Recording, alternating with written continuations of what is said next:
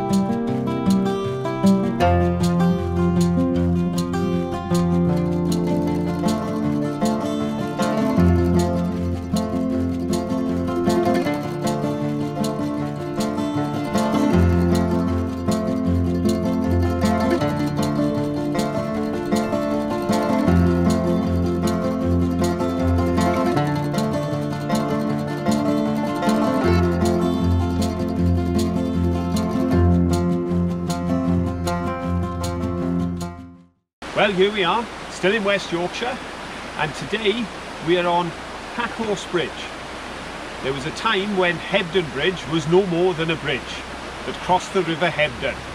Everything that's here today grew up in the 1800s through the Industrial Revolution. But there used to be a packhorse trail that came over the mountains here, and it crossed the bridge and on its way.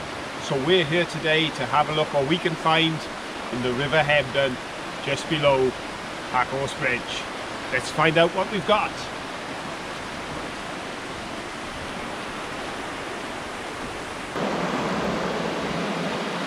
There's Packhorse Bridge. There's a very deep and fast flowing river, but I found this little outlet here, so let's pop down and have a look. It's a bit muddy, watch you don't slip. We'll see if there's anything in here. Now, pop your wellies on and let's see if we can find anything. Ooh, it's a bit muddy.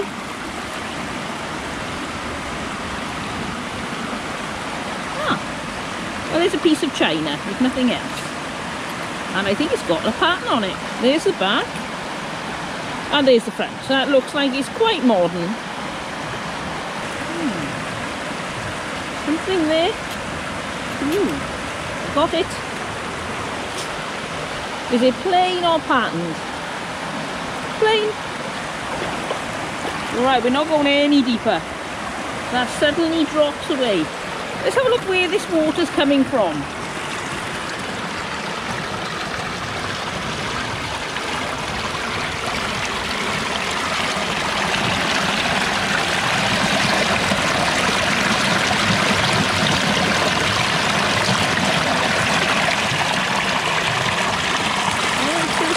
Something good. Yeah, there are a lot of weeds in there. Just a piece of stone, I think.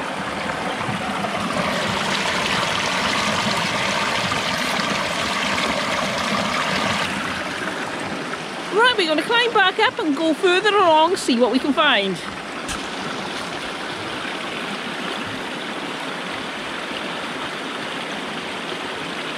Aha, we found another beach. It's very muddy underfoot. So we've got to be slippery mud. Yes, we have to be very careful we don't slip and get covered in mud. Nothing new there. Oh, steps of the floor. Ah, that's quite convenient. China on the beach. Oh yes. Let's pop straight over and have a look what that is. Do you think that's plain or patterned? Plain.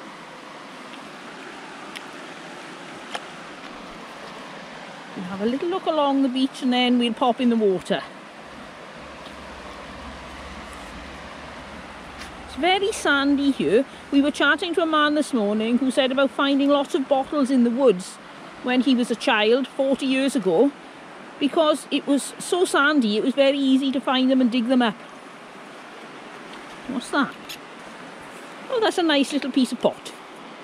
Nothing written on it, but it could be an indication there is more to find. Bits of broken glass and terracotta, so there's some modern rubbish being washed in. But is there anything ancient? Have a look along this little bit of muddy sand. Right, I think it's time to go in. But pop your wellies on, be brave because it looks really cold. Oh, it is cold, but there was something there.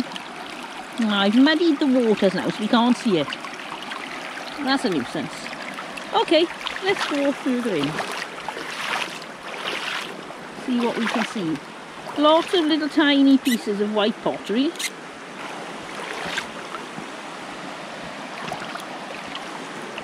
Really quite clean though. I can't see any bits of metal. Aha, what is... Do you think that's a piece of pipe stem? See if you can turn it around, see if it's any easier to see. I live in hope, let's have a check. Oh yes it is.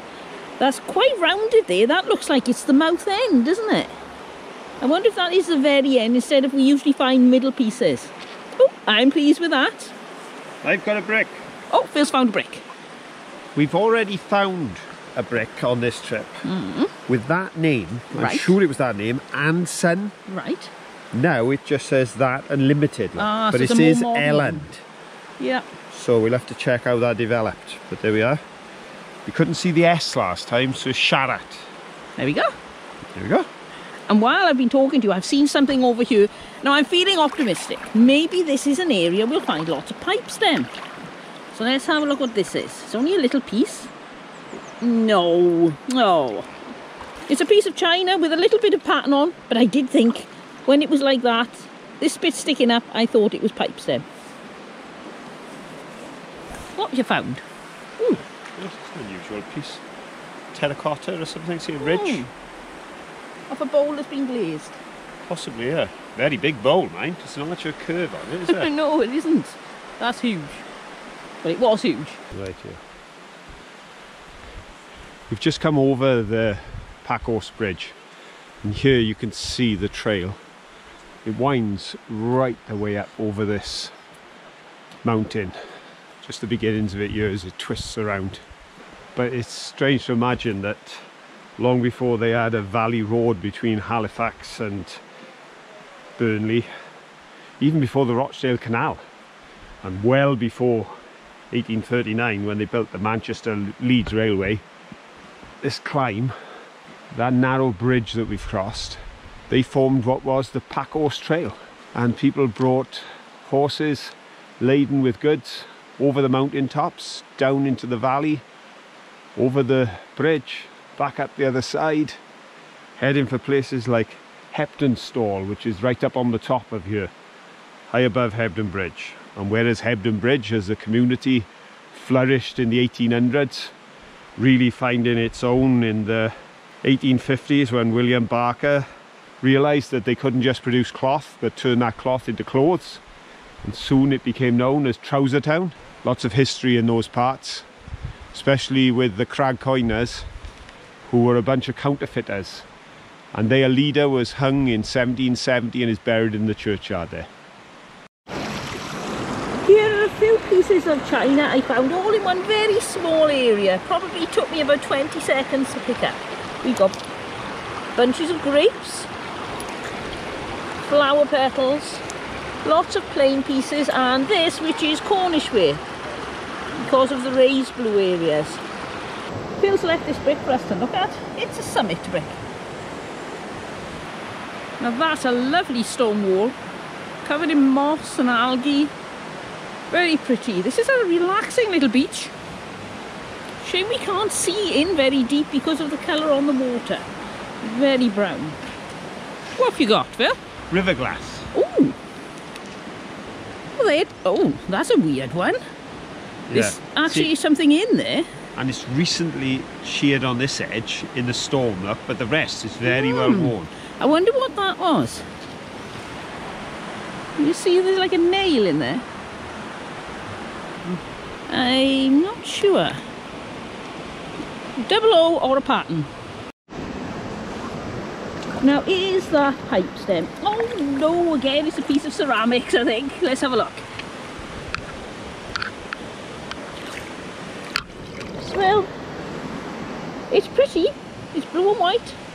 Shame it's not a pipe stem, but still I'm happy because this all goes in to help my mosaic collection. Oh, that's nice. It's a rim. It did have a pattern there. Lovely edging on it too. As we wander along, I'll tell you about my mosaic making progress.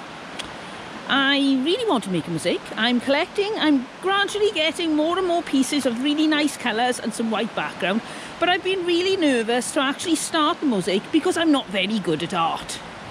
Well, this is something I told myself for years. And about a month ago I decided I'm going to see if I could actually learn to draw. So I've got myself some art materials and I've started to draw, and I think that maybe I'm going to be able to make something better of a mosaic than I thought. So I'm a lot more enthusiastic to make a mosaic now. So keep your eyes peeled. At some point in the near future I am hoping to make a start on my mosaic. And I've been wondering with my art if it's the sort of thing I could include in our Mudlarking channel, or whether to start a complete channel to plot my progress from complete novice to hopefully somebody who has some success with art. So let me know your thoughts on it, please. I wouldn't mind knowing, do you think I could incorporate it here, or shall I start a completely different channel? And would anybody be interested in seeing somebody who isn't very good at art getting better? Oh, there's a pretty colour piece. Oh, now that's not, oh wait a minute, let's give it a wash. I think it may be Cornish ware.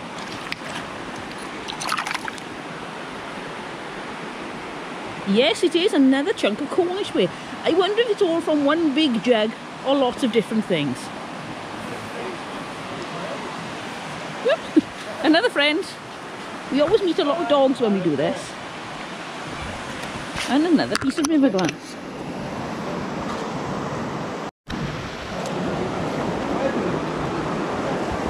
What do you know? It's another piece of rim. You know exactly what I mean. And Phil's found somebody to talk to again. He always seems to pick up with people to chat to. So we'll get on with our Mudlarking, just you and me.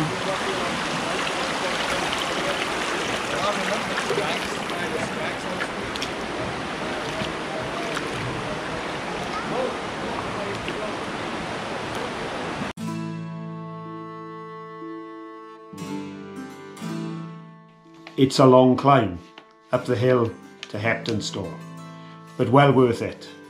When you come into the narrow cobbled streets, work your way through and see the street signs that speak of the history of the place, like Weavers Square, telling the story in its simple title of the history that was founded on the hand loom weavers that lived in the area.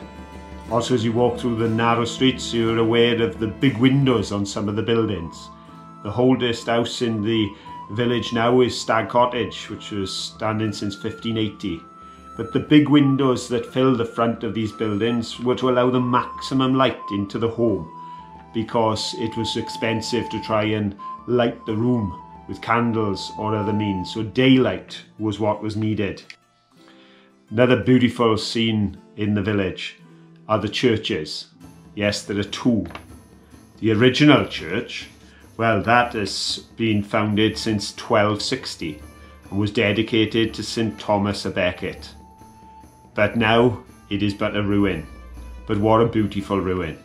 How atmospheric as you walk amongst the cloisters, looking up into the tower through the windows that are no longer glazed.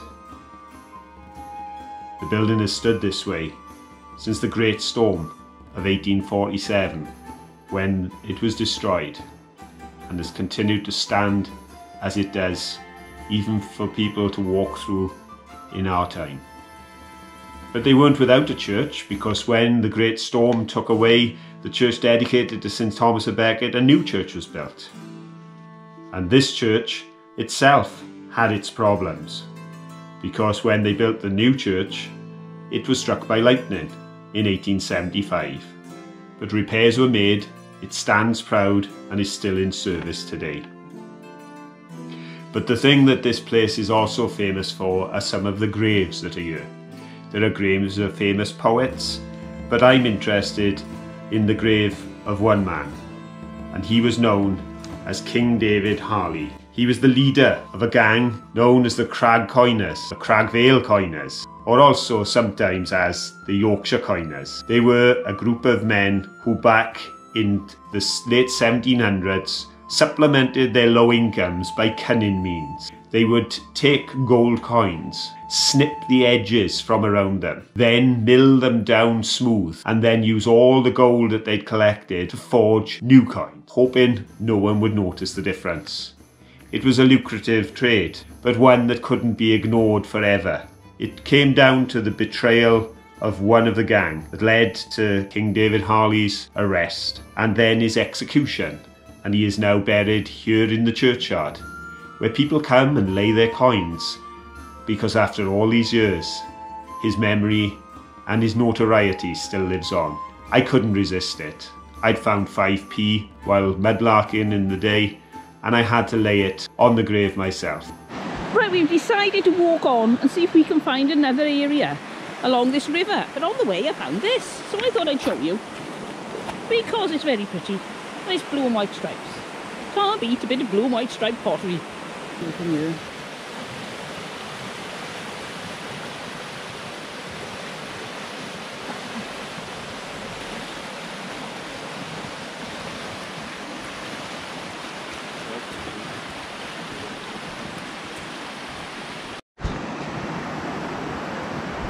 That tree doesn't look very well, does it?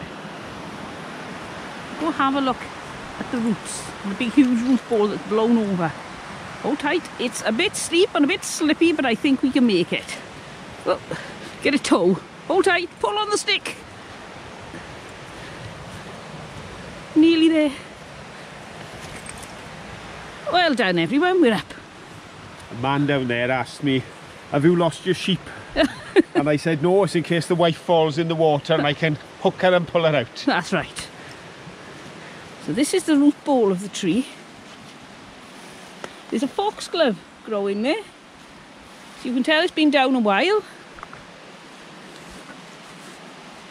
Because if I remember correctly, foxgloves are biennials, which means this grew last year and died off.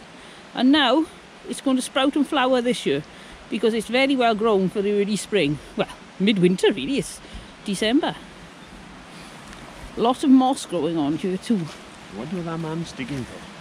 Oh yes, man digging up there. I know what he's digging for. I wonder if that was his shovel on. Could be truffles, could be gold. That is one lovely log.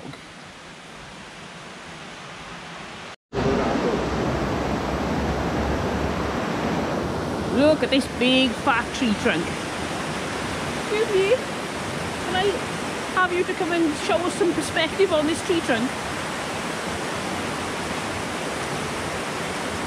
Arms out. Let's have a look how wide it is. It's pretty big. It goes right up to the sky.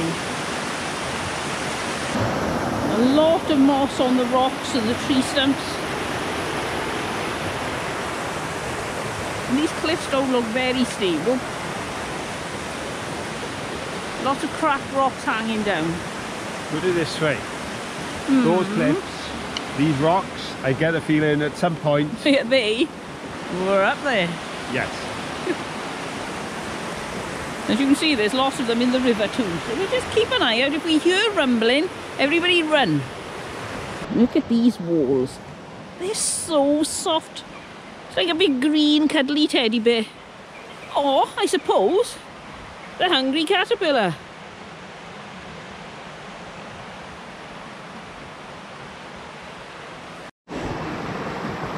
There's an amazing tangle of tree roots here where the river has washed the soil from between them. It's very difficult to actually make much progress because you keep getting your foot stuck. There's some modern broken glass there. There's sand, isn't it? There is a lot of sand, very sandy area.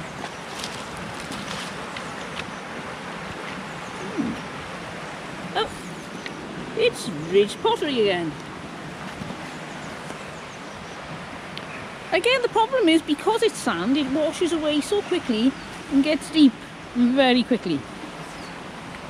You can't go in very far. It's a little frustrating, but a gorgeous walk. Even if we found nothing in this trip, then I'd be more than happy, because it's like being in a winter wonderland with all the trees that have lost their leaves or the roots sticking out. These plants here, I'm not sure what they are. I don't think they're wild garlic. I think it's too early for those. Oh, look at that. Oh, I like that. That's a piece of blue glass off a poison bottle. Maybe there's more of it. Let's have a look. Well, there's another piece of blue and white. There. I can see some more river glass too. Piece of white river glass, or clear.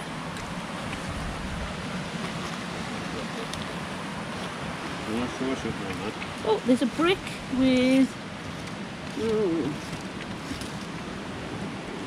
something written on it. I can't quite see what it is.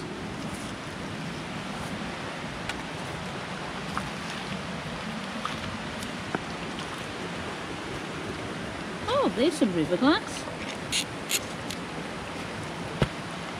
Still a bit sharp. Recently smashed. There's some green. I just noticed my new grabber is starting to creak. Sorry about that. Oh, there's a big chunk of blue and white. No, not Cornish way, but blue and white. Clean this brick off now. It says Summit. I think we've had a Summit brick before. Lots of pieces of freshly broken glass. And another dog. I've seen something here. Phil just picked this brick up and threw it down. But from where he is there, he couldn't see what I can see. Oh, a clay marble.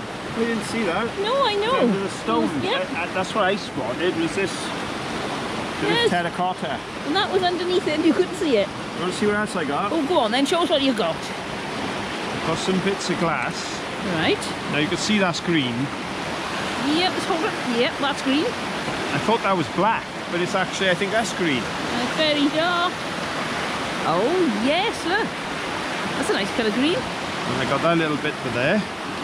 Oh, piece of willow pattern, I'd say. It's just a bit of brown glaze. Yep. There's a foot of something. Glazed inside again. That's the one I liked. Have a look at the other side there. Oh, look. It's a lovely pattern, isn't That's it? very nice. Just Well found done. those as I walked along the edge. You're not bad at this, you know. I'm getting the hang of it, even if I do miss the clay balls. Another friend? We never get lonely mudlarking. There's so many dogs.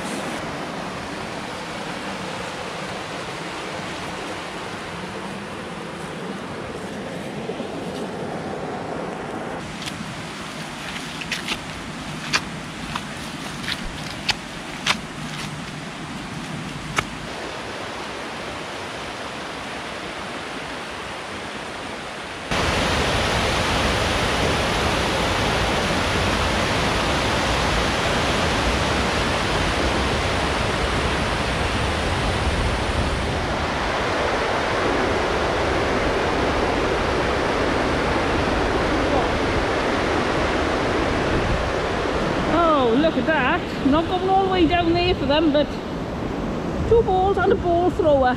In the mud. Look at this quaint little passing place. Mind you, it doesn't look very safe, does it? If you look at the way that's rotted. But we'll move along swiftly. Now this is a public footpath, but with my knees and 3 million steps to climb, I think we'll give that one a miss. But come over here and let me show you something. Now I love houses with lots of glass. Our house has got a fair amount of glass, but nothing like this one. This looks like something from Switzerland. It does. It's all very pretty, but look at that. Oh yes, I could be quite happy in a house like that. And on the gate they have, beware of chickens. The daffodils just starting to poke through, ready for a lovely spring display. Well, I've loved it here.